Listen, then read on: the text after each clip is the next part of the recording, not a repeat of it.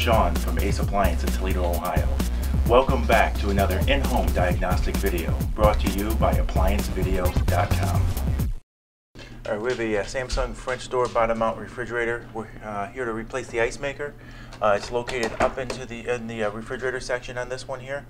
So first thing we'll have to do is remove the ice bucket, which we can go ahead and do. Alright, the tools you'll need to complete this repair are a number 2 screwdriver, Phillips screwdriver, which I incorporate here in my drill, and a flathead screwdriver. Okay. Alright, so to remove our bucket, there's a little lever. We're going to engage it and then slide this out. And then we'll set our ice bucket to the side. Alright, first thing we'll have to do is remove this little panel. It hides our wiring. There's a screw inside. So I'm going to go ahead and remove that screw.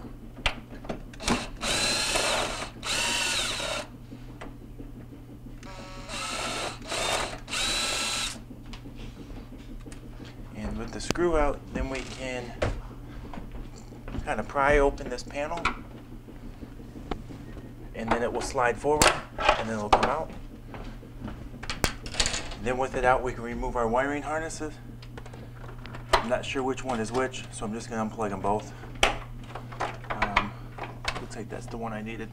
Then the final step to remove the ice maker, there's a little tab up here at the top. I'm going to go ahead and press that down and slide the ice maker forward.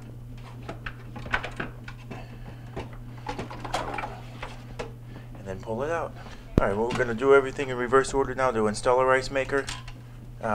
There's 2 little holes right here, slots, and there are 2 circle pieces up at the top that's going to slide into. Alright, so we're going to take our ice maker.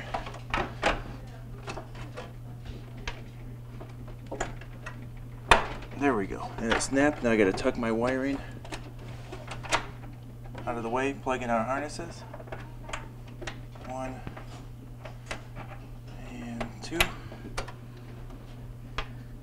And get our harnesses in out of the way. Now we're going to put that little plastic panel back on. It's going to slide into place.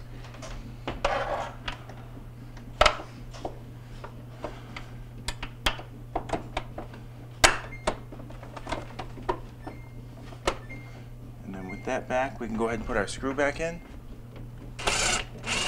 Just like that. Now, before I put it all back together, I want to harvest the ice maker. There's a test button on the side.